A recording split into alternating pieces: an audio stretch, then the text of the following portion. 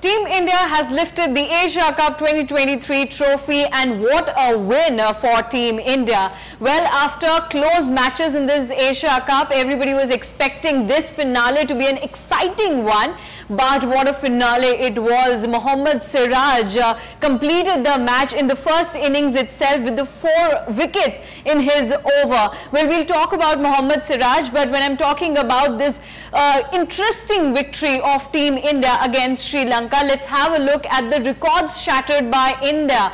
Now, first up, this is the biggest ODI win for Team India in terms of balls remaining. So, Team India defeated Sri Lanka in Asia Cup final by 10 wickets, and the credit goes to the fast bowlers of Team India, and then obviously good batting display from Shubman Gill and Ishan Kishan. We'll come to that point, but let's have a quick look over here. Now, this is the biggest ODI win for India. 263 balls were remaining. Now, in this list, we can see how Team India won against different teams in 2001, 18, 22, but this is the biggest win. 263 balls were remaining. It was just a matter of 6 overs when Team India completed the chase and they won Asia Cup 2023. Now, talking about records, and as I already mentioned that India defeated Sri Lanka by 10 wickets. So, let's have a look at 10 wicket wins in ODI finals. Now, in terms of that, we have India versus Zimbabwe 1998 match where India won the match.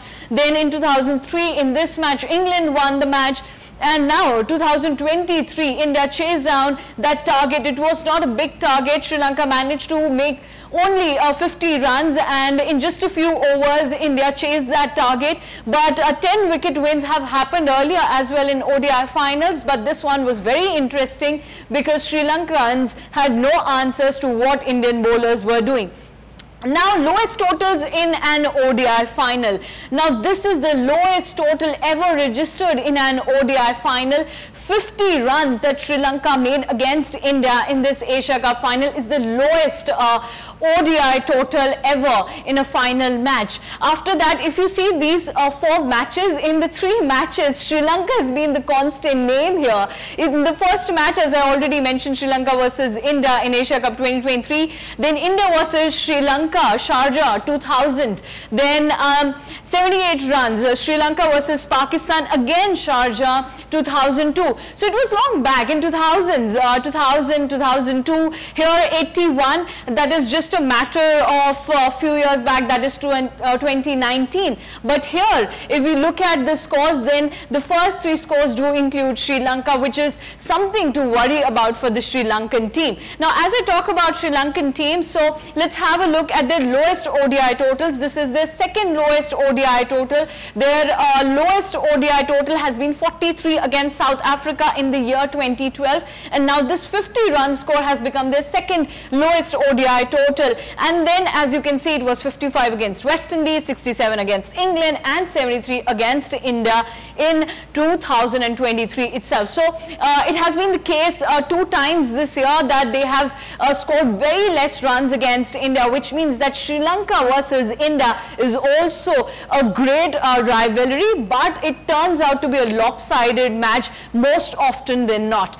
As we talk about Sri Lanka and India, we can never miss out on one name, and here it has to be Mohammed Siraj. Now, when it comes to Siraj, he has the best bowling figures so far, but the 4th best ODI figures for India. Obviously, Stuart Binney is leading that race. He gave just 4 runs and took 6 wickets against Bangladesh in Mirpur. You all must have remembered that kind of innings on social media as well. A lot of posts are there for Stuart Binney, but here let's have a look at Anil Kumble's figures, then just Bumrah's, but there comes Mohammed Siraj. He was breathing fire against Sri Lanka. That one over where he took 4 wickets, it completely changed the match. And now, as I'm talking about Mohammed Siraj, don't forget to also give credit to Hardik Pandya. He took 3 wickets, and this was the second time in this Asia Cup that all the wickets were taken by the Pacers.